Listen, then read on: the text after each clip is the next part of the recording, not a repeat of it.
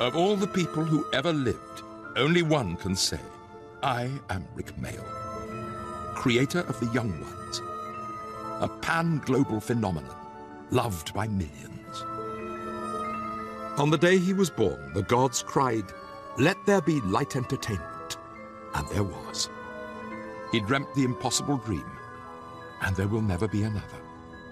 With Rik's death, I think people remembered just how golden he was in his youth. He was a golden youth. He was very beautiful, an extremely handsome man. What is it? Right on. He did more wonderful stuff than most, and when it was wonderful, it was very, very wonderful.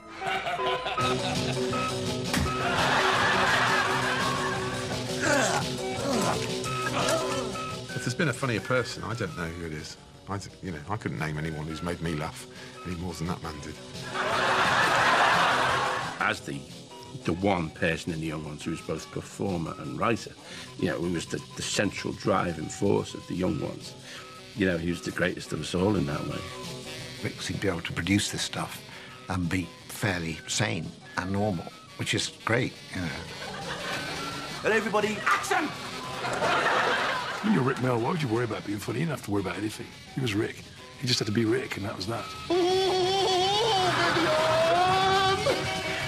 Comedy weapon, joke machine, gag apocalypse. I pick my nose, women get pregnant. If he was a mathematician, you'd go genius. If he was Einstein, he'd get a Nobel Prize. That's how brilliant his brain was.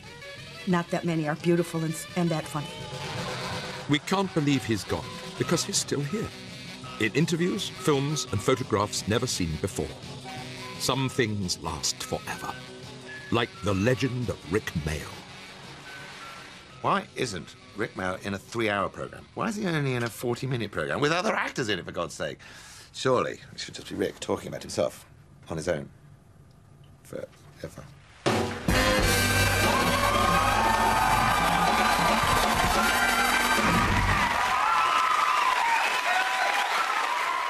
Rik, from the first second I met him, I knew that I was in the presence of a great and extraordinary comic spirit. I can remember absolutely the moment I first laid eyes on him. It was at a Freshers' Entertainment. I was the first year. He and Aid were third years at Manchester University, and he just said, hi, I'm Rik Mayall. And he said it with such utter confidence, utter joy in himself. I mean, he had some quite good lines. He said something about the first rule you have to do if you're a first year is if you're a girl, you have to shag Rik Mayall, and if you're a guy, you have to introduce Rik Mayall to a girl that he can shag, or something like that. But it was the wonderful comedic confidence. He enjoyed being Rik Mayall enormously and hilariously. He certainly wasn't shy in proclaiming that he was the best. You can do that if you are the best, can't you? His kind of shtick was these layers of fake modesty and fake arrogance. You never could tell which was which, but you knew ultimately that he was a big-hearted and warm person, and he didn't, as much as he kind of grandstanded this insane sort of boasty personality, he had a huge amount of humility. Am I pleased to see you, or did I just put a canoe in my pocket? Down, boy, down! I have always been known as the man with the largest penis on the planet. I've always kept quiet about that. What does a man with a 2-foot cock have for breakfast? This morning I had a boiled egg.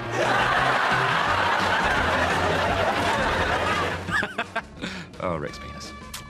Good times. It wasn't 2 foot. He claims it was. It wasn't. But in Rik's world, it is that big. And in Rik's world, anything goes. No, he did have the biggest knob in show business. Rik Mayall was born on the 7th of March, 1958. A Pisces, the poet of the zodiac, destined to fill the world with love, anarchy, and wonderful violence.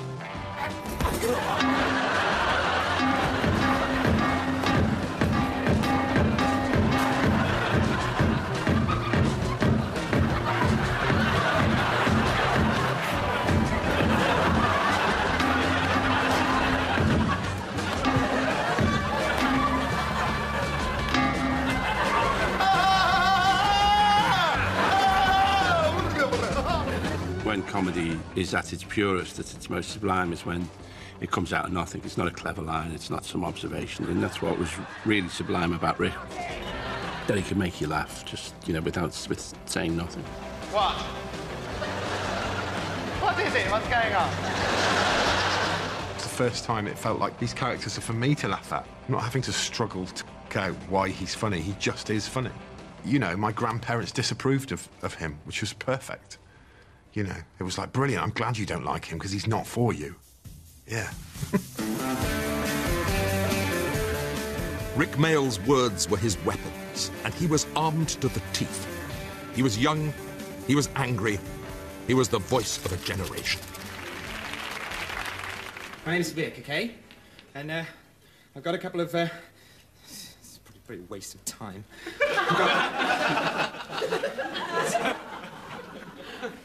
Right, got a couple of poems here. I don't know if any of you are into poetry at all. Shut up! I've always liked being crap. Playing people who are really crap at doing things. Perhaps I should ask Vanessa Redgrave. But I don't know Vanessa Redgrave. And neither do you, theatre. First of all, he was so beautiful. Your eyes hurt.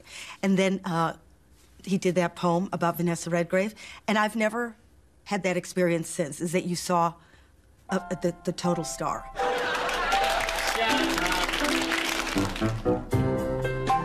The Mayall family was Rik and his brother and 2 sisters. His parents were teachers of drama. Rik's dad was a very funny guy and, you know, used to, you know, they do bits of amateur drama and everything, but he would, you know, do, you know, you'd suddenly see him walking behind you on the pavement, you know, pretending to have a limp or, you know, making a silly face or something, and a lot of Rik came from that. There would never be anything ordinary about Rik Mayall, and the sign of things to come happened at his school in Droitwich, Worcestershire. The children were there to praise the Lord, that they found the Rik Mayall. My teacher said to me, "Now, Richard, I don't want you to sing at all because your voice is horrible. You have got a horrible voice, Richard. I'm quite serious about this. So I want you to move your mouth as if you are singing the hymns, but I don't want you to make any sound at all with that horrible voice of yours. Do you understand?" "Yes, miss." So up we stood in front of the teachers, and I was going and pulling all sorts of faces, and I started getting laughs, which was fantastic. I was getting laughs off the audience during the hymns, and pulling all sorts of grotesque faces and moving my mouth out of time with the music, and occasionally going, no, no, no, no. Big laughs, and I like that a lot. So I thought, oh, I like this. I like these laughs. The young Rik lived for kicks. It was 1975, time to follow his star to the English north, to Manchester, to change his life forever. There's a load of us got in to Manchester University who were kind of sleazy naughty boys. And that's where I met Aid, who was a very sleazy naughty boy. And got a couple of my mates from school, Mike Redfern, Mark Jewison, and I met Lloyd Peters, who's an important person. He's from Leeds. We liked the physical. We were very into not just Python, but Laurel and Hardy and the Marx Brothers. And he could do this amazing party trick where he bent the top of his ear into his ear hole.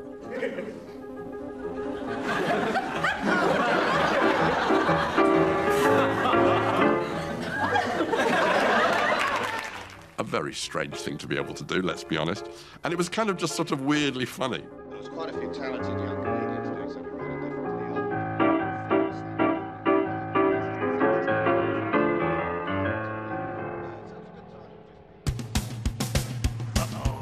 Destiny decided the University of Manchester would be the start of it all. Rik was amongst friends. Let's go. And they called themselves 20th Century Coyote. Blood, sugar, sex, magic. Love and violence. Rik and Aid. We thought we need someone bigger and louder and more dangerous. I was saying, what about that blonde guy? And everybody was really scared of Aid. He had this fantastic long blonde hair and he had John Lennon spectacles on. But I do remember going up and say, hi, Ed. Hi. What do you want? And immediately the relationship was born. Adrian Edmondson, the prince, the one who knew what had to be done. Together they were everything, intertwined and ascending to the stuff of legend. Two stars colliding for a lifetime. It was fate, and there were pubs. I'm afraid we used to pass a hat round afterwards. And then with the meagre money we got from that, we'd get drunk. Which seemed like fantastic. Go to pub, make a load of people laugh, get drunk. Where's the problem in that? Show off, make some people laugh, get drunk. Ask girls to come and see it. Girls get impressed by the show, shag girls. Shag girls, get drunk, have good time. That is light entertainment. Manchester was conquered and London was cornered. To the lawless underworld of Soho they came. I'll do you, sunshine. 20th Century Coyote. Now just Rick and Aid, a.k.a. the Dangerous Brothers. I first saw Rick. I didn't know it was Rick. I just knew this wonderful, extraordinary double act that he did with Adrian Edmondson. And that's the first time I saw it. And I marked them down at the time as being, these are this is something pretty extraordinary. Yeah, these guys are special. Go ahead, gentlemen. What's it? The French goose with the very old pecking buttons in the lip with his beak, and then it goes up and down. What's that? We've got it. I'd never seen anybody that confident on stage, ever. It just seemed like this is where he lived. He was completely in control of that audience, and people like Jack Nicholson were going to see the show. And Rick was just, and Robin Williams was performing, and Rick was just not even considering them as competition, you know. He was just on stage loving it. He would just stare at the audience, he'd just start talking, and and it was just hilariously funny. He just thought, this guy could do anything he likes. Yeah, we got some, yeah, it's all a bit wacky here, isn't it? We're all a bit mad. We were up till midnight last night, eating biscuits, anything. We're crazy, we don't care. The first time I met him, I was going to the comic strip to perform, and went into the dressing room, and Rick was sitting on the table with his back to the mirrors, with his legs crossed and his hair all spiky, and he said, "Hello, I'm Rick, and I'm a feminist." And he was so funny, both in his work and outside his work. He was hilarious, and there was that kind of glint of mischief and a bit of danger. I adored him. I thought he was wonderful. I can't get used to somebody that talented being that sweet, but he always was. At the high school hop last Saturday night, the moon was out, the stars were bright. I saw a girl with golden hair. I asked her to dance, and she said, yeah. We wheeled and rocked, and hopped and bopped, and flipped and flopped, and then we stopped, and then we started again, and danced some more. I bought a Coke, and we shared the floor. Dub, dub, dub, wop, oh gosh, I'm so lonely. Oh gosh, won't you help me? Why did you take her life when she was to be my wife? You know, as I watched them perform, I thought that there was something I'd never seen before. Right! Oh gosh, I'm so lonely! Oh gosh, won't you help me? Why did you take her life when she was to be my wife? The brightest and the best were drawn to the comic strip club. French and Saunders, Kleiner and Richardson, Arnold Brown, Alexei and Rick and Aid. Delirious, exuberant. Next stop, television. I like millions and millions of people looking at me, just looking at me, because it's all in my eyes. It's all in my eyes. The eyes of the television audience lit up at the sight of Kevin Turvey, and Rik Mayall became a star. Do you know how much it costs to go to America? 96 quid, that's how much. Where am I going to get that kind of money? I was mesmerised by Kevin Turvey. Yes, Kevin Turvey from Birmingham. Kevin Turvey, peerless. One day there was a knock at the door, and so I answered it like, and it was the milkman. And I paid him, and he went away, and I closed the door again and came back inside, and I mean, that's got nothing to do with the story, right? No, I just wanted to make it clear that I'm the kind of person who pays his debts. It was almost like sort of comic diary of a serial killer, you know. You thought, oh, this guy's weird. This is really weird. This is not normal. So I went down to the kitchen, right? That's where I normally have my breakfast, you know. It's got all the gear in there, all the forks and stuff. Yeah, no, you know, as I've been there, I've seen it. So that's where I went. Like, you know, I went down the stairs. Well, we got these stairs, you know, our house. It attaches the first floor to the bottom floor. No, it's dead convenient, like, where it saves all that trouble of, like, getting out the window and shinning down the drain pipe, you know, breaking into the kitchen window, going in and doing it all in there. It's a waste of time. So I use the stairs anyway, as per usual.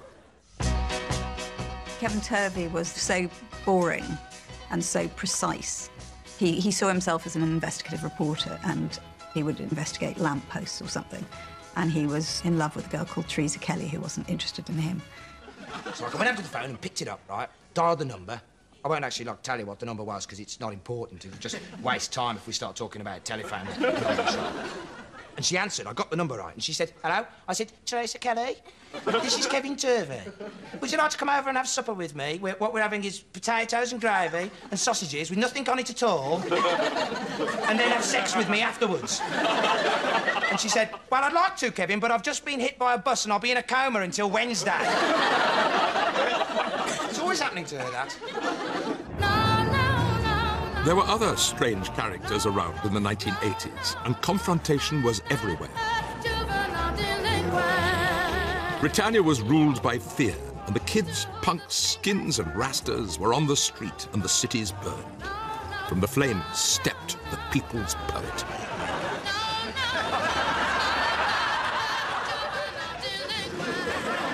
This is it!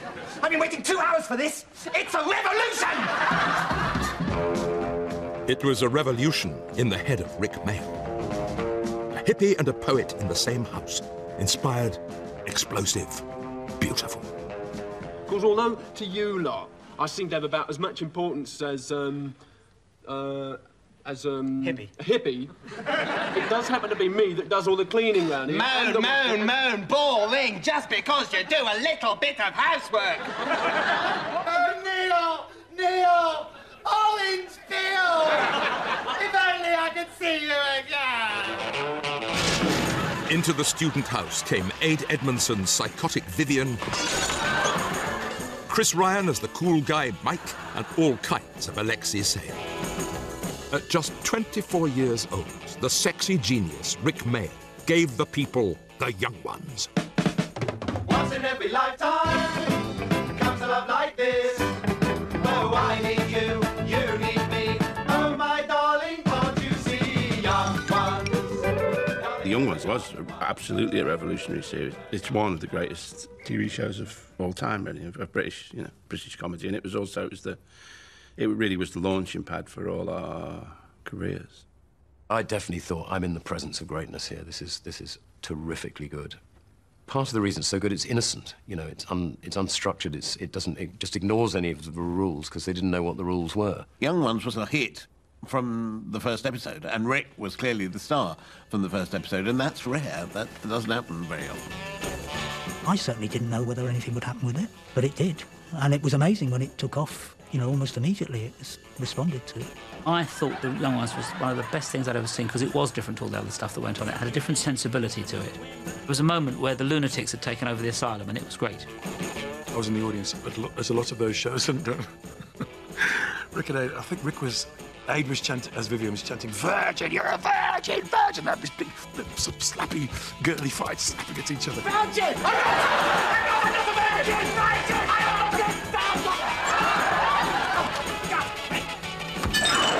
And they went upstairs, and you could hear them shouting, and there's another scene carries on, and then the bed and the roof falls down.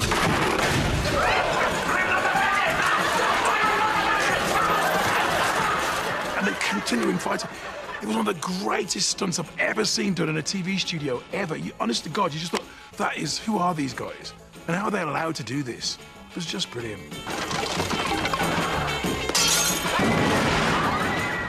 Nobody had done it like this. People tried to put them down. But the young ones were talking about their generation. This wasn't just comedy. This was comedy for the kids. Well, I'm going to tell Thatcher that we've got a bomb. And that if she doesn't do something to help the kids by this afternoon, we're going to blow up England! Suddenly there was a strain of comedy that was directed specifically at young people and went completely over the heads of the grown-ups who sort of thought it was crude and stupid, you know, when it was blisteringly smart and incredibly funny and so relevant. God, I'm bored. Might as well be listening to Genesis. My friends and I were disciples of the Young Ones. you know? As I recall, it was the only thing we thought about. I just remember running into school so I could meet my stupid little gang of mates at the bottom of the stairs, and we could quote every line of the young ones. And we were all huge Madness fans as well, so when Madness were on, our little heads almost exploded. Do any of you lot know Summer Holiday by Cliff Richard? Yeah. You hum it, I'll smash your face in. I'll go sit over there. The young ones came along, and Mum and Dad were going, "What the hell's this?" And they were going, "Get away, this is ours, this is for me, this is not for you." It was punk for comedy. I mean, even to the point of Ed Edmondson tearing down the Good Life, literally on the screen. It was kind of like, it was such a statement. No! I'm not watching the Good Life! Bloody! I hate it! It's so bloody nice! The Young Ones was sort of, doing with humour what the Sex Pistols were doing with music and all that, saying the 80s are a dreadful time. We've got all these problems with Thatcher and all that sort of thing. So it was quite sort of destroy and rebuild. Did you see that? Did you? They did start a revolution, but when you're doing that, you don't think you are. It's just that this was healthy. The success of the Young Ones was a huge thrill for everybody, I think, And Rik in particular came out of it the most successful and loved comic in Britain at that time. Will you lend it to me if I promise to be your slave all day tomorrow? Yeah, that sounds like a good deal, yeah. Tough luck, Buster! I have my fingers crossed behind my back all along.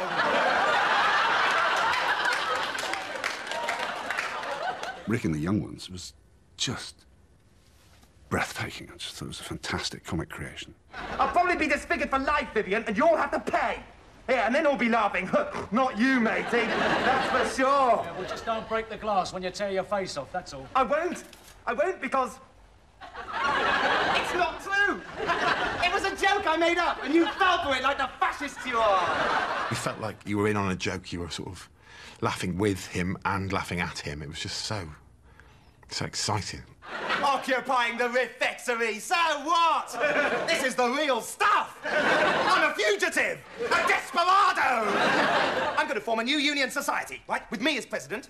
People who don't pay their TV licenses against the Nazis. This is only the beginning. I just loved the kind of weird magical realism of the show. I used to love the fact that the vermin and the vegetables spoke in the house, and it existed in this weird surrealist bubble. There was something, it was like Narnia. Fueling Rik's fire with jokes were Lisa Mayer and Ben Elton, comrades writing lurid tales of student life in Manchester. When you were all at university, did you meet people like the people you play? Or on a We mild... were people like Yes. people. You were? Well, they were. were. Ben and I both lived in a house at different times that was basically exactly the same, if not a bit worse, than the house that they live in the show. Inspired by their life in Manchester, Rik, Ben and Lisa had created a completely new flavour of comedy. And it was a portrait of student life a million miles away from Oxbridge. No dreaming spires, no footlights. It was scumbag college all day long. If you went to Oxbridge, you had a particular kind of sense of entitlement, and obviously Rik and Ed and Nigel and the rest of the gang didn't have that, It was central that they hadn't been to Oxford or Cambridge yet. They weren't polluted with that particular kind of way of doing things. Hello and welcome to another edition of University Challenge. It felt more like it belonged to us than it was us watching some very, very clever people be very, very funny, which is what Python could often be. You'd see Pythons do sketches about philosophers and stuff, and you'd marvel at the brilliance of it, but you didn't feel like, I don't know anything about that. Whereas I knew everything about, bogies and Toxic Grady and all that stuff. That felt, yeah, that's definitely my wheelhouse. There was something, clearly in Ben, and I suspect in Rik as well, there was something of Manchester looking out at the rest of the world and saying, come on, we're as good as you. We're going to take you on. The beautiful young ones were on a high and couldn't get much higher. I met Little Richard once, and we talked about how to give the audience a good time. He said, get the band on the stage and you get the audience high. When they're as high, you get on the stage yourself, and then you take them higher till they can't get no higher. And when they can't get no higher, you get off that stage. It was all over for this revolutionary sitcom. After 12 episodes of anarchy, the young ones crashed and burned. That's why we finished The Young Ones after 2 series. I think we've done really, really, really, really well. And we've always tried to keep the jokes original. We can't think of any more originality because their brains are just exhausted. They've had a really good shagging, OK? Kill the students. Drive the bus off the cliff. Finish, walk away. Next one. Resistance was futile. The boy from Droitwich was now king of comedy. And before him lay the corrupt wasteland of showbiz in filthy, rich and tap-flap. 2, 3, 4. Happiness, happiness. Thank you, ladies and gentlemen. God bless you one and all. The greatest thing that I possess. The smile of a child, a beautiful woman, just simply being British. Rik was a very, very handsome man. In all his comedy, he made himself ugly. He would give himself this supercilious sneer, and he discovered that very early on, literally looking down his nose and literally sneering and snorting at what the character would consider to be his inferiors. Well, well, well, wonders will never cease. Eddie Caplab's been thinking. Put out some bunting, organise a street party, let off some fireworks, telephone the Queen, give everyone a week's holiday. The man with no brain's been thinking. Everybody go to the lavatory in amazement. One series was all we saw of Richie Rich. The young and the restless Rik Mayall had films to make. Comic strip films. 1, 2, 3, 4, 5, 6, 7.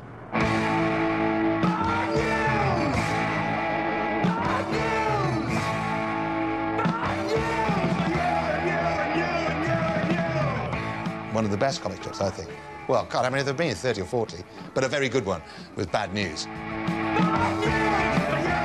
You have British heavy metal and British documentary making being ridiculed. Yeah, I feel a bit wrecked, you know. Did you see the whistle test last night? Sort of, yeah, but I was really stoned, you know, and I drank a bottle of brandy and... Yeah, I was with this chick and we were just about to get down to it. I went and put my foot through the television set. Ah, no! Yeah, so it sort of blew up a bit, you know, and set fire to the curtains and, well, I missed the second half of the show, so... I bet your mum was really angry. Well, she wasn't there. Was she dead? Yeah, but I mean, when she gets back, she's going to be really angry. She won't be getting back. How come? Because she's dead. Hey? She's dead, then. Oh, I get it. Alan's called Vim and your mum's dead. Bad News was one of those things that everybody thinks is a copy of Spinal Tap, but was actually, you know, just people having the same idea simultaneously. Rik was so in love with himself. He was the centre of the world. He was the centre of attention. So whatever was happening, whatever Rik was doing, that was the best, you know? And he wasn't afraid to say that. Those big eyes fix you with kind of, come on then, we're going to have fun, whether you like it or not. Just take me up a bit. Yeah? Up a bit more. Just a touch more. Shut up. Can go up a little bit higher, can't it? I know. All right, just another 2 or 3 notches. Good. Yes. Oh, well, just a little bit more. Okay, okay. Up a touch. Up just a touch. Lovely. Okay, we'll try it there.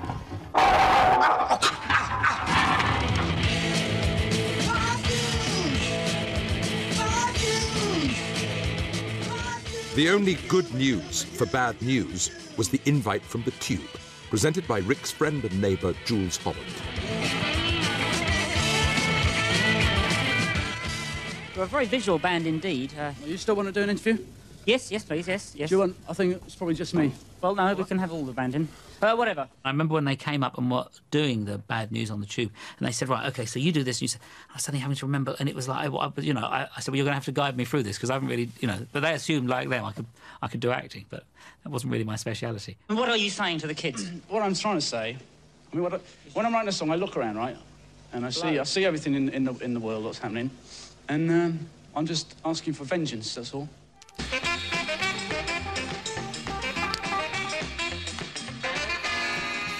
Mad on mescaline, Rik and the comic strip gang poured ideas onto a vast canvas from Dorset to Planet Sex.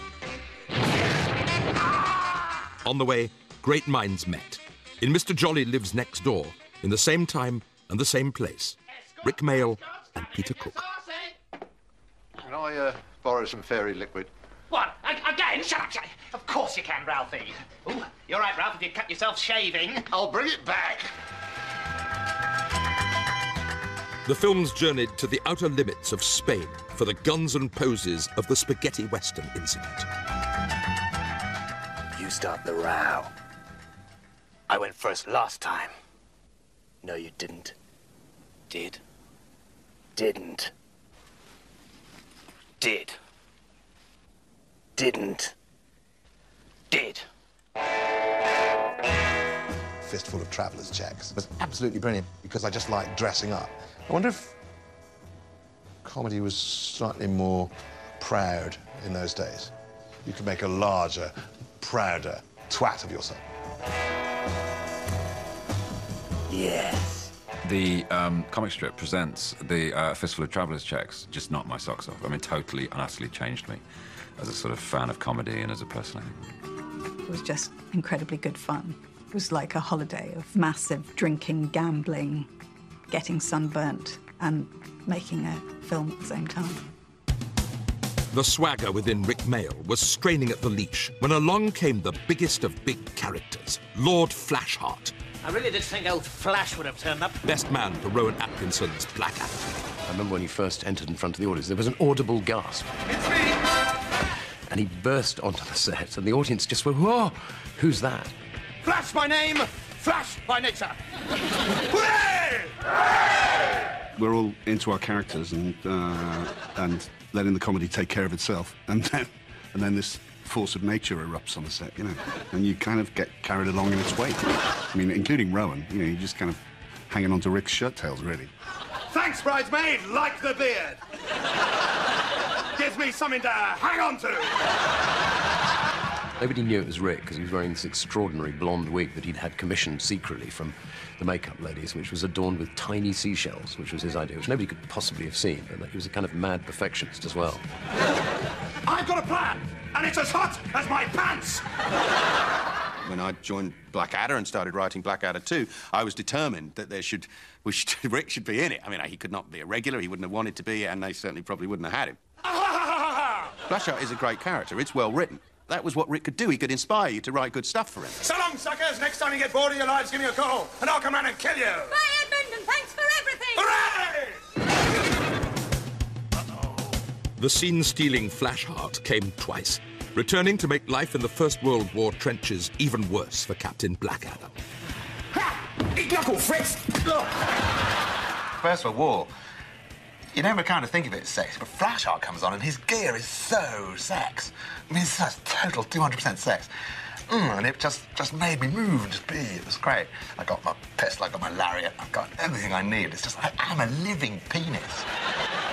Mind if I use your phone? If word gets out that I'm missing, 500 girls will kill themselves. I wouldn't want them on my conscience. No, they ought to be on my face. He pretty much stole everything he was ever in. Flash is not dead. I simply ran out of juice. Yeah, and before all the girls start saying, oh, what's the point living anymore, I'm talking about petrol. Woof, woof! He made no secret of it. He'd walk in and say, right, I'm going to steal it, you know, and then he would. And I think nobody ever minded because Rick's greatness was so unique to him that even if he did steal something, in a way, he didn't detract from anybody else because he was like this firework in the middle of it. Rowan was sort of blown out of the water by Rik. You know, it's like he's playing... He's not playing by the rules. He's actually come on and just ripped through the whole episode and stolen it lock, stock and barrel. It's me! Hooray! The UK was now ruled by a new breed of politician, and Rik wanted to fight back. He met the writers, Marx and Gran, to plot his revenge on the government. I said, yeah, I want a real bastard who's in the... And we were talking about how much we hated the Conservative government because of the unhappiness that they caused. I mean, real pain, hardship and unemployment, and they destabilised the only kind of defence that they had, the union movement. But really, we just want to get some laughs. And I need a target. I need someone I hate to be. And so I said, Buzz, and someone probably, Lawrence or Morris, said, well, we'll call him Bastard. Yeah, that's good. Conservative MP Alan Bastard was the supervillain Rik was born to play. Hello, Alan Bastard, biggest majority in the House of Commons. He beautifully embodied the evilness of that regime. Remember the Falkland stuff? See, I do. I made a fortune. To carry that kind of arrogance and sneer and snobbery and bigotry without making it too horrible to watch it's really, really clever. He just, I think Rik had a power to what he did, which made him always watchable. And when he does Alan Bastard and all that, nasty, nasty character, but there was something kind of terribly watchable about it. I'm your new French mistress.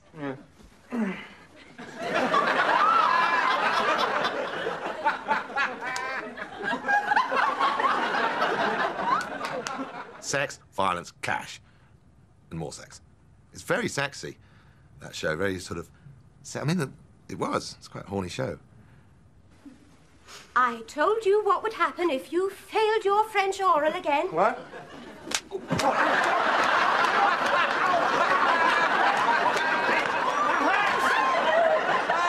supposed to hurt. You wicked boy. Stupid swallow! I'm not a masochist, I'm a sadist. I pay to be you. Fizzing with energy, that performance. Even though he's playing a Tory cabinet minister, I mean, Tory cabinet minister and fizzing with energy don't normally sit together in a sentence, do they? And so to the USA to wreak havoc with the big movie, with Drop Dead Fred. Some Americans presented me with a script about Drop Dead Fred, who's an imaginary friend, which in 1990 I went over to make in America. These are good New York writers, and it's a huge success. That's not face! Yeah! What happened to you? Look at you! You're all older. You're even uglier. Ugh! I'm sorry, I'm gonna have to be sick all over you immediately. Lie down. After all his adventures, Rik now returned to his other half, Ade Edmondson. They were about to hit the sweet spot. The only way was up, bottom. The Young Ones was your teens, then So Filthy was about your 20s. Let's say that Bottom was about your 30s, where there's just, youth is just like shit now, like life is fucking nothing. When Rik and Ade invented these two absurd, endlessly bickering characters living this half-submerged life in a sort of sleazy world of nothingness, it was Rik and Ade at their best. Okay. Let's sort this out. Are we good friends, Eddie? We've known each other for a long time. We can talk. And there is something I have been meaning to say to you for the last 25 years. Oh, what's that? I hate you! I hate you! I hate you! Go away and crawl away and die in a ditch somewhere, you bastard! Bottom was fantastic. It was two people that shouldn't be together but are, that just constantly going at each other.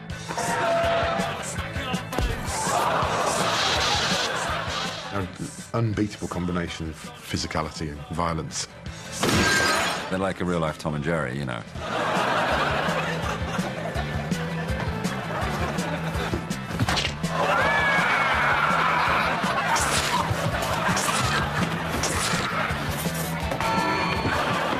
Ade and Rik really spent a lot of time working out exactly where the camera should be so that it really looks like you've hit somebody properly with a fright, but it takes a lot to do. They were capable of really, really smart, blistering satire, fantastic sort of politically skewed, contemporary comedy, and yet you could see what they loved doing was punching each other in the face, you know?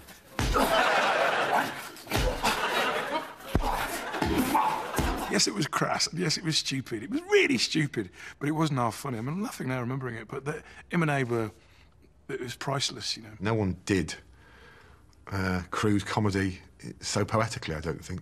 It had an unreality. That was absolutely what Rik and Ade were about. Yeah! An absurd unreality of two idiots who could never really compete in the real world. People sort of fell for him and were worried for him, you know, because he was this sort of just complete idiot, but trying to mean well, but getting it wrong. And it was like, oh, you know, they just wanted to cuddle him and sort of, you know, befriend him and take him under their wing. The whole soliloquy is about life and not having a bird, living with each other and being miserable.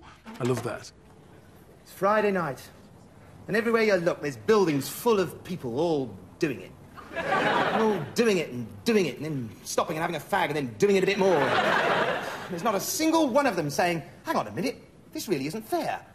I mean, here's us doing it and doing it and doing it, and there's poor old Richie, and he hasn't done it. Never. He hasn't got anyone to do it too. I'll tell you what, I'll pop down and do it to him for a bit, and then pop back up. Would that be all right?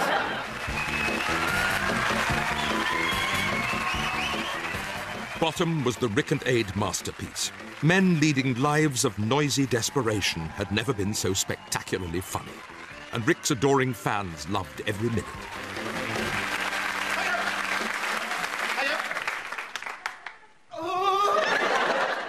I mean, as soon as he comes up, I mean, Rick, you know, immediate rapport with the audience. Immediate. That's who he's relating to, really. He was a big show-off. You know, he loved performing. He loved showing off. He didn't really mind people looking at him. You know, yes, it's me. Rik's public loved him, adored him even, in a way that few comedians get that kind of love. You respect Cleese mightily, or Peter Cook, but whether people love them as if they knew them, I think is not quite the same as what Rik had. There's something that came through the persona which made a direct connection with people, which is very unusual. In 1998, in the fields around his home in Devon, Rik Mayall had an accident which changed his life. The comedian Rik Mayall is in hospital with serious head injuries after an accident at his country home in Devon. He fell while riding a four-wheel motorbike and was taken by air ambulance to hospital in Plymouth. Doctors say his condition is stable. I was technically dead for 5 days. What's fantastic about that is that it happened on what my kids call Crap Thursday, because it was the day before Good Friday, Easter '98, and I died that Thursday, and then I came back on the Monday, which is the day after Easter Day. Lord knows I'm a modest man, but I beat Jesus by 2 days. The accident seemed to have stripped him back down to his essence, really, of this very sweet, slightly vulnerable, rather kind, gentle man, really. Rik and Aid resumed their partnership with the mayhem of Guest House Paradiso. We were wondering if you had any rooms. Yes, we'd like 2 rooms adjoining. Yes, with a sea view, please. Gosh, you're quite forthright, aren't you? In your demands. My word, Eddie, important people here. Well, first things first. You got any valuables that you'd like me to put in the safe? Working with Rik was, you know, I was starstruck, you know, and we'd sit and talk about the young ones. And Rik, he'd not long had his accident, and he was a self-confessed scatterbrain, so I would know more about the show and remember more about it than he did. But it was so fun to be around him and see how he interacted with the crew. You know, everyone seemed to love him, and he was quite openly insecure about stuff, you know, like he'd do a take, and if the crew didn't giggle, he'd want to know why, you know. And it was like, well, because they're being professional, Rik. Do you know what I mean? They're trying not to ruin the take by snorting over the sound. Rik Mayall's return to television in Jonathan Creek was another triumph. Morella Carney had already departed this world by 12 noon yesterday, a good 4 hours before she shot herself. And if you can come up with a better trick than that, Mr. Creek, I'd like to see it sometime. There would be countless more television series and films. We always got Maximum Rik, and the Bottom tours brought the house down every night in every city across the United Kingdom of Rik Mayall.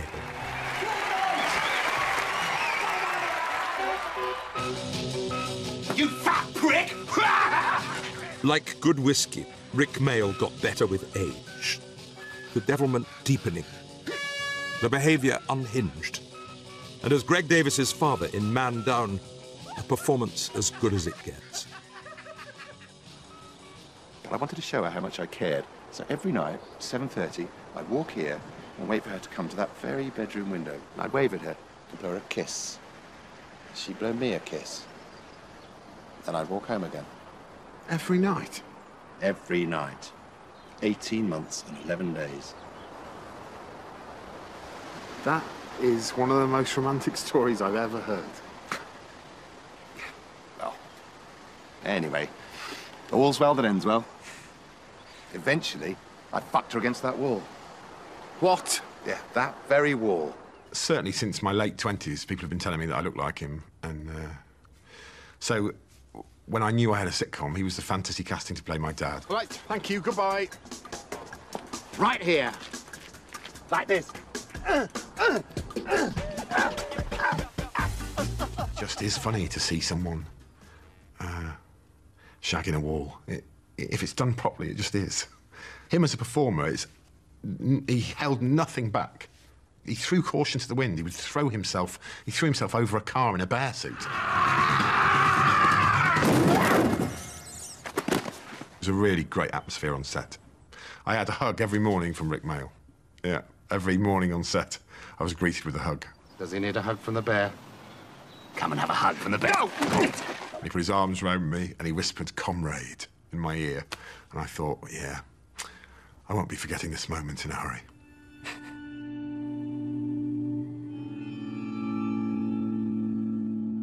Rik Mayall died on the 9th of June, 2014. He was on all the front pages, I mean, all of them, across the whole range of, red tops to broadsheets, which I can't really think of another person in recent years that the same was quite true of. There was one wonderful thing. I think it was the front page of the Times, and Michael Gove had been saying, we must, in schools, inculcate British values. And next to it was a picture of Rik looking absolutely mad. And I'm sure the Times must have done that on purpose. It was a wonderful, wonderful front page. When he died, there was this extraordinary outpouring of affection that which was, in a way, you just thought how many people loved him, really. I think there was that big outpouring when he died because he never offended anyone. He liked everybody. I wasn't surprised at all by the national reaction to him dying. No, I wasn't surprised at all. Quite right. I think that's what he would have said. Quite right too.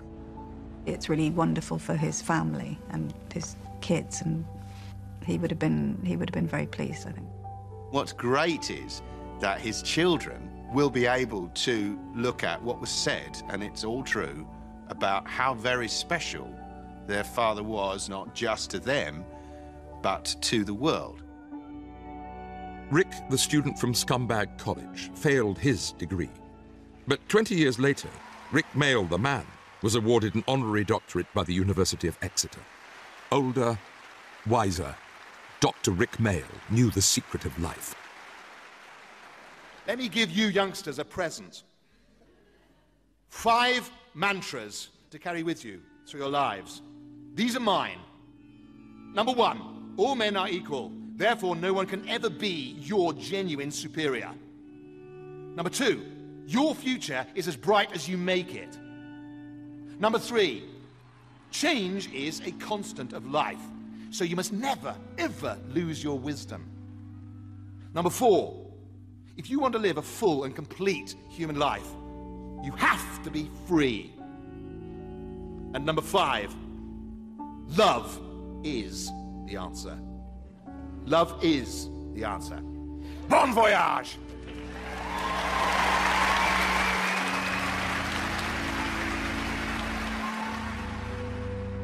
He was unique.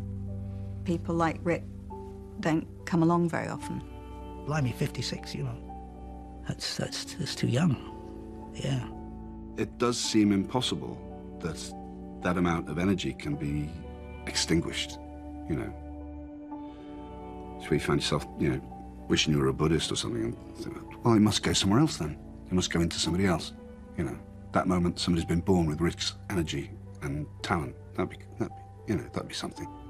Last time I saw him properly was at a birthday party, and he was just very funny and very charming. He wanted to work, he was pitching ideas, he wanted he wanted to do an interracial cop buddy movie where everybody thought we were gay. He loved the business, he loved that everyone else was doing it, he loved the fact that, it was a means of making money. It was just like, he was in this sort of complete heaven where he could express himself so faultlessly and so naturally and just be very, very successful at it. It was just like, every day was a joy when he woke up. It was amazing. His incredible generosity of spirit, love of his friends, and endless optimism was with him all his life. And I miss him very, very much. Once in every lifetime comes a love like this. I need you. You need me. Oh, my darling, can't you see? Young ones. Darling, we're the young ones. The young ones shouldn't be afraid to live, love. There's a song to be sung, 'cause we may not be the young ones very long.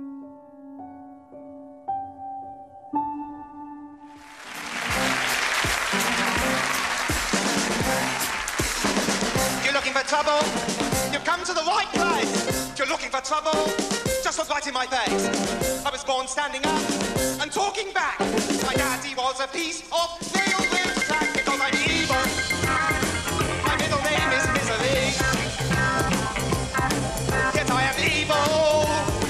So don't you mess around with me. I don't wipe my bottom when I go to the loo. I'm rude to policemen, and I pick my nose too. There's no stopping me. I'm bloody mad. I smoke marijuana, and I don't go to lectures because I'm evil. My middle name is Jeremy. Yes, I'm evil. So don't you mess around with me. Mess around, everybody.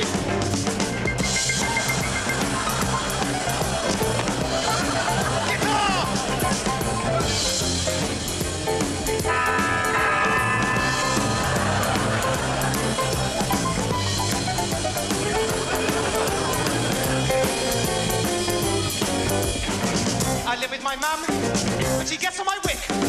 And when I'm told off, I'm deliberately sick. So look out, you squares. I'm an angry young man. I once showed my willy to